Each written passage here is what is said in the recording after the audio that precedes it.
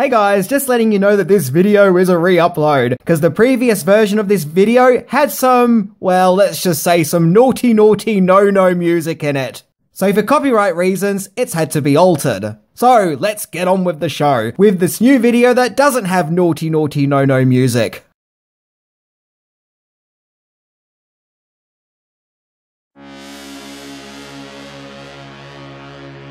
In 1990, Alex Murphy, aka RoboCop, exploded his way back onto the big screen in Robocop2, the eagerly awaited sequel to the 1987 original, where this time RoboCop must take on a new drug called Nuke, which has a terrifying grip on Detroit City, along with evil drug dealer Kane and his trusty sidekick, a juvenile criminal called Hob. And if poor old Robo didn't have a hard enough time dealing with this new dangerous drug running havoc in the city, those pesky bureaucrats at OCP are at it again, this time to create a new RoboCop. A RoboCop2, and what makes matters worse is that Kane's brain is then used to be the brain of the new updated RoboCop. Because, you know, that makes sense. Which leads to an exciting and explosive showdown.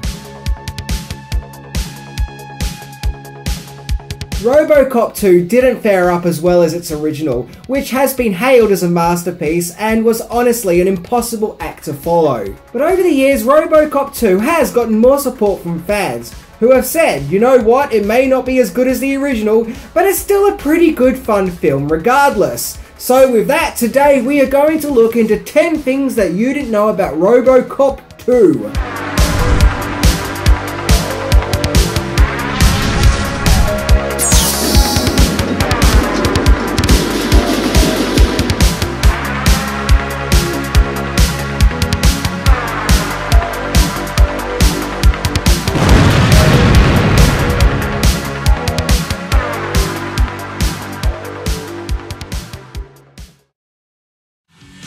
Isn't this a school day? Number 10. Frank Miller's RoboCop.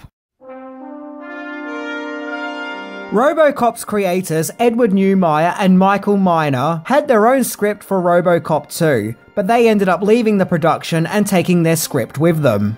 RoboCop 2's production then turned to love him or hate him comic book writer Frank Miller, who wrote an original script for the Robo sequel. However, the studio deemed the script to be unfilmable, so rewrites were required, along with drastic changes being made. At the time, Miller was trying to break out into Hollywood, so RoboCop was his opportunity to leap from comic page to movie screen. And I feel that having him write the script, or at least part of it, is why RoboCop 2 has more of a simplistic comic book feel, as opposed to the original, which felt more like a surreal nightmare satire. Despite the fact his script was drastically changed, Miller still had a cameo in RoboCop 2 as a drug manufacturer, also called Frank. Miller's original RoboCop 2 script was eventually released in comic book format, in a comic book series appropriately titled Frank Miller's RoboCop, which sadly didn't have great reviews. Number 9, directed by the king of sequels. Originally, TV director Tim Hunter was on board to direct RoboCop 2, but during the movie's early production he left the project, so the production then turned to the very man to redefine movie sequels, and to prove that a sequel can be just as good, if not better than its original, Irvin Kershner.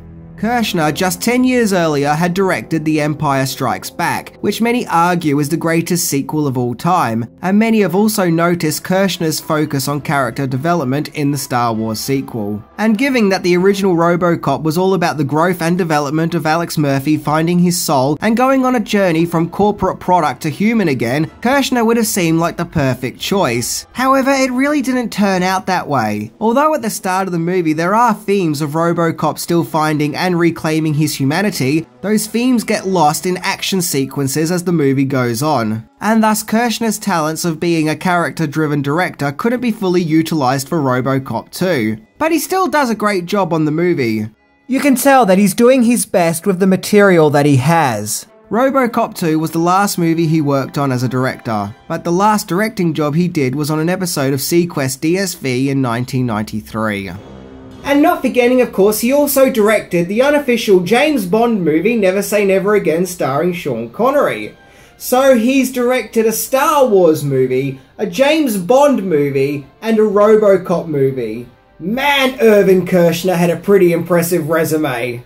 So while all this was happening, where was the original RoboCop director Paul Verhoeven? Well, he was too busy making the truly excellent Total Recall.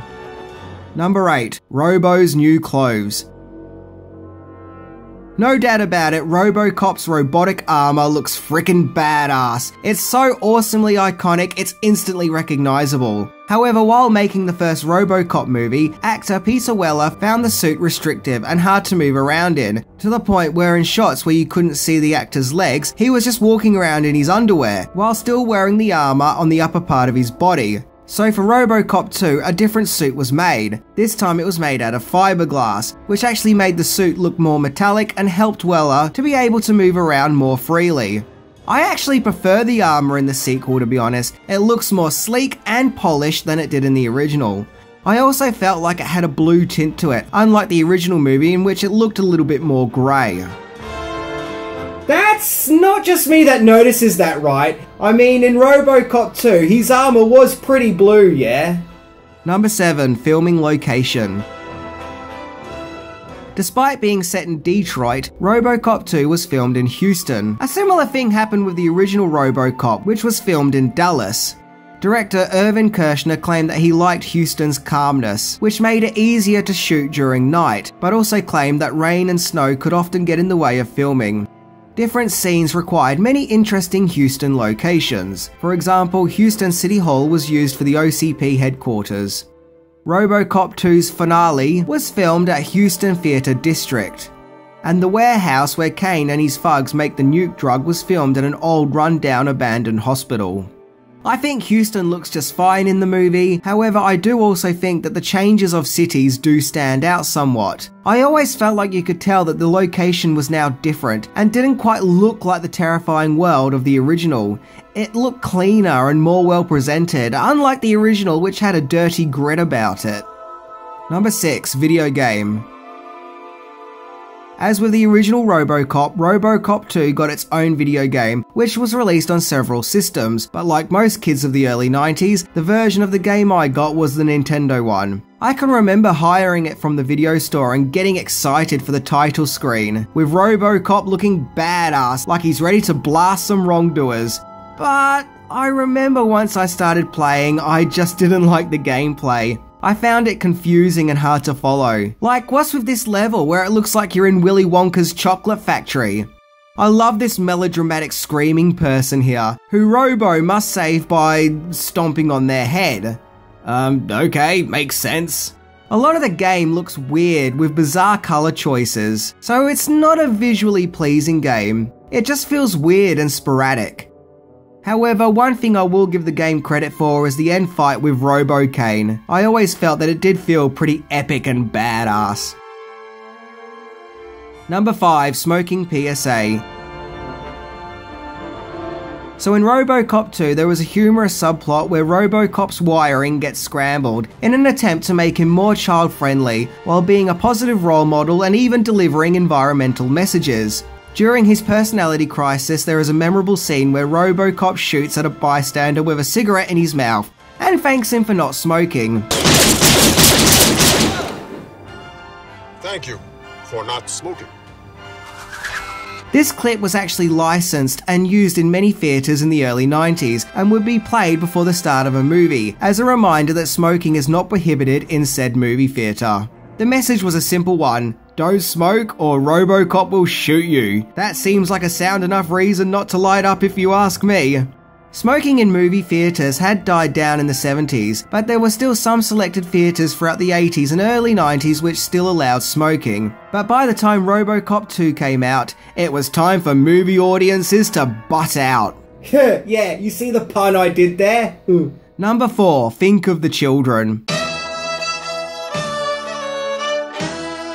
RoboCop 2 was made on a budget of $35 million and only made $45 million in the box office, so it wasn't exactly a knockout success. A common complaint with the movie is that it just didn't have the heart and soul of the original RoboCop, the heart and soul that Alex Murphy worked hard to reclaim by the end of the first movie. But instead, it just felt like a violent action movie without any of the intellectual themes of the original. Supposedly, even Peter Weller approached the movie's production and claimed that there should be some kind of emotional goal and payoff at the end of the movie, rather than just robots hitting each other, in order to give the movie more emotional weight. But his pleas were overlooked. I think with RoboCop 2, they were going for a more carefree popcorn action movie approach. However, one thing that the critics seem to hate is the fact that one of the villains, Hob, was a young boy. The very fact that this kid was shown to be an evil delinquent seemed to drive critics bonkers and not allow RoboCop 2 a pass. Here's what I find confusing. Yes, Hob is a horrible character, who also is a child, but it's because the character has been misguided by Kane, and not just evil because reasons. And in addition to that, RoboCop 2 came out the same year as Home Alone, and everyone was a-okay with Kevin McAllister violently maiming people, with the character even creating sadistic death traps of torture. So isn't it weird that if it's a comedy, it's okay, but a more serious science fiction movie, then, well, that's just tasteless. Behave yourself! Yeah, it's weird how two movies came out the same year, both featuring violent kids. Only with this one we can say, "No, isn't he adorable? Let's make his movie the biggest movie of the year." But with this one it's like, nope, we cannot allow this, get out. Number 3, deleted scenes. So as with all movies, RoboCop 2 has its fair share of deleted scenes. Some of these include an extended scene where the baseball team of kids rob the electrical goods store, where RoboCop lets them go, where the store owner then goes berserk at RoboCop, which then leads to RoboCop strangling the store owner. I'm guessing it was felt that that scene would have made RoboCop look even more like an idiot. Speaking of that scene with the baseball kids, that one little boy who says, "Shit, he's up," is played by Adam Frizzell, who that very same year also played Little Eddie in the It miniseries. Another scene sees RoboCop observing a woman in a shower at the police headquarters. I guess it's to demonstrate the reality that Alex Murphy is no longer an organic man, along with having his natural instincts and desires. There is also another scene where we see a news report which further explains OCP's desire to take control of the entire city. Look, I don't think any of these scenes are particularly needed, or complete the movie if they were added, but it's still interesting to see moments of RoboCop 2 that never made it into the final film. Number 2, RoboCop 3 went into production straight after Part 2. The original plan was for RoboCop 3 to go straight into production once the production on RoboCop 2 wrapped up. Some of Frank Miller's rejected ideas for RoboCop 2 made it into the script of RoboCop 3. The robo suit that was used for RoboCop 3 was actually a suit built for Part 2 but never used. However, RoboCop 3's production got postponed due to Orion Pictures' bankruptcy issues. By the time RoboCop 3 went back into production, Peter Weller bailed on the project to star in Naked Lunch instead.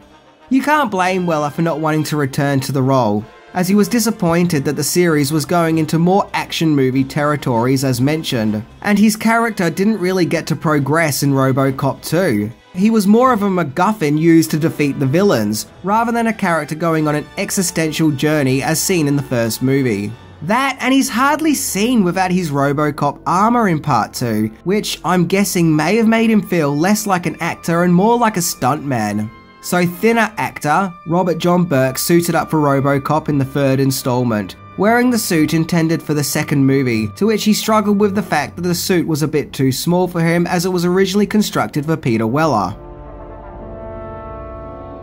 But the biggest blow to RoboCop 3 was making it more kid-friendly and giving it a PG-13 rating, completely taking away from the violent and dangerous world the first two movies had been building. And in addition to that, one of the subplots of RoboCop 2 was about the corporate officials trying to make RoboCop more kid-friendly, which doesn't work. With the message being that RoboCop isn't for kids. So it's like RoboCop 3 went back on that message. Number 1, original sequel idea. What with RoboCop 2's flaws, it's still a perfectly enjoyable movie. You have to give credit for it trying something new. I actually like the idea of the city being terrorized by a futuristic drug. However, RoboCop 2 was originally going to be a lot different, as the first movie's writers, Edward Newmeyer and Michael Miner, had originally written up a draft for RoboCop 2 called RoboCop Corporate Wars, in which RoboCop gets shot by a cannon and literally turns into dust, only to be resurrected 25 years later, I guess going with the resurrection themes the first movie had previously explored, where this time the city is even more run down than seen in the first movie, to which the world of RoboCop is a sheer nightmare of dystopia. RoboCop even has a relationship with an artificial intelligence neurobrain, in a subplot that continues the reclaiming of humanity seen in the first movie. The two writers, though, eventually left the project, and it's kind of a shame that nothing happened with the RoboCop Corporate Wars outline, as it would have made one crazy, insane RoboCop movie. RoboCop 2 doesn't live up to the perfection of the first movie, but it's still a film that I have a lot of fun when I watch. It's best to not expect a deep movie like the original and to just simply observe RoboCop 2 as a comic book movie. It has the edge of the first film, but not the fort. But that's okay, as sometimes I don't want to think while watching movies, and I just want to have a fun, explosive adventure. So I understand the movie's criticisms, but I also think it deserves another viewing from skeptical fans. Anyway, I'm Minty, and my prime directives are informing me to say see ya! See ya!